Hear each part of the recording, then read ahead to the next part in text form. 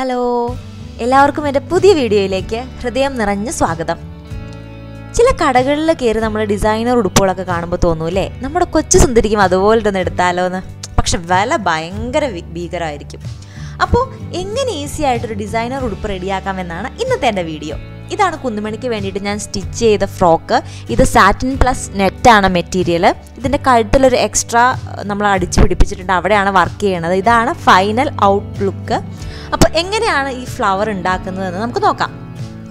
ഈ ഫ്ലവർ ഉണ്ടാക്കാൻ വേണ്ടി ഞാൻ എടുത്തിരിക്കുന്ന മെറ്റീരിയൽ സാറ്റിനാണ്. അതെന്തുകൊണ്ടാണെന്ന് വെച്ച് കഴിഞ്ഞാൽ സാറ്റിന് കുറച്ച് എന്താ പറയുക, മിനുസമുള്ള ഒരു ടൈപ്പ് മെറ്റീരിയലാണ്. അതുപോലെ തന്നെ ചെറിയൊരു തിളക്കവും അതിനുണ്ട്. അപ്പോൾ അതിൽ നമ്മൾ ഫ്ലവർ ഉണ്ടാക്കുമ്പോൾ ഭയങ്കര ഭംഗിയായിരിക്കും കാണാൻ വേണ്ടി, കുറച്ചൊരു ഷൈനിങ് ഉള്ളത് കൊണ്ട് തന്നെ.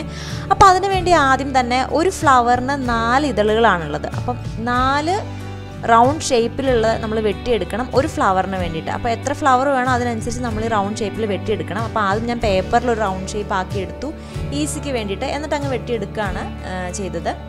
അപ്പോൾ ഏകദേശം ഒരു കറക്റ്റ് റൗണ്ട് ഷേപ്പിൽ തന്നെ കിട്ടും.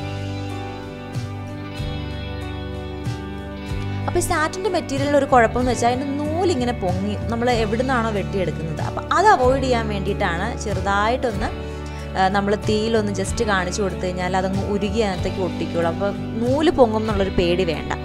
അപ്പോൾ അങ്ങനെ നമ്മൾ ആവശ്യത്തിനുള്ള ഇതളുകൾ, ഒരു റൗണ്ടാണ് ഒരു ഇതൾ, ആവശ്യത്തിനുള്ളത് എടുത്തു. എന്നിട്ട് ഇങ്ങനെയാണ് ഒരു ഇതൾ ഉണ്ടാക്കുന്നത്. നടുവേ മടക്കുക ആ റൗണ്ടിനെ, വീണ്ടും അതിനെ 2ആയിട്ട് മടക്കുക. അപ്പോൾ ഒരു ഇതള നടുവേ മടക്കി അതിനെ വീണ്ടും 2ആയി മടക്കി കഴിയുമ്പോൾ ഒരു ഇതള്, ഒരു ഫ്ലവറിൻ്റെ ഒരു ഇതള് റെഡിയാവും. ഇങ്ങനത്തെ 4 ഇതളുകളാണ് ഒരു ഫ്ലവറിനായിട്ട് വേണ്ടത്.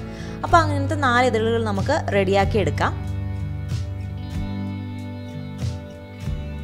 അപ്പോൾ നമ്മൾ ജസ്റ്റ് ഞാൻ ഒരു ഫ്ലവറൊന്ന് തുന്നി ഓൾറെഡി വെച്ചിട്ടുണ്ട് കേട്ടോ. അപ്പോൾ എങ്ങനെയാണ് ബാക്കി തുന്നുന്നതെന്ന് ഞാൻ കാണിച്ചു തരാം. ആദ്യം തന്നെ നമ്മൾ സൂചി ആ സെയിം കളർ നൂലൊക്കെ ഇട്ട് ഒന്ന് ലോക്ക് ചെയ്തെടുക്കുകയാണ്, അത് പോരാതിരിക്കാൻ വേണ്ടിയിട്ട്. അപ്പം നിങ്ങൾക്ക് സൂക്ഷിച്ച് നോക്കിയാൽ മനസ്സിലാവും എങ്ങനെയാണ്, എല്ലാവർക്കും അറിയായിരിക്കും സൂചിയിൽ എങ്ങനെയാണ് നൂലിട്ടത് ലോക്കാക്കി എടുക്കുന്നതെന്ന്.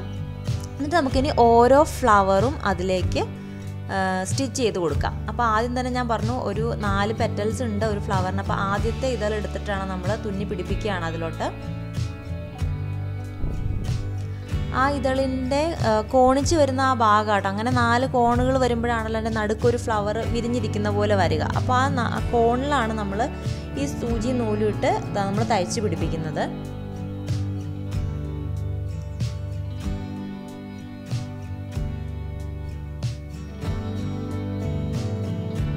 അപ്പോൾ ഒരു ഇതിൽ നമ്മൾ തയ്ച്ചു പിടിപ്പിച്ചു. അതുപോലെ തന്നെ 4 ഇതളുകളും അടുപ്പിച്ച് നമ്മൾ തുന്നിയെടുക്കുക.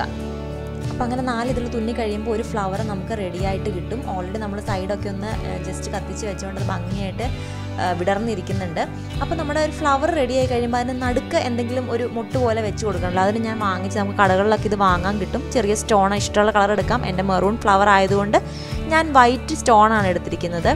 ഇത് നമുക്ക് അതിൻ്റെ നടുക്കോട്ട് തുന്നി പിടിപ്പിക്കാം. അപ്പോൾ ഒരു ഫ്ലവറിൻ്റെ നടുക്കുന്ന 4 ഇതളുകൾ വരുന്ന പോലെ തന്നെ നല്ല ഭംഗിയായിട്ട് ഇരിക്കും.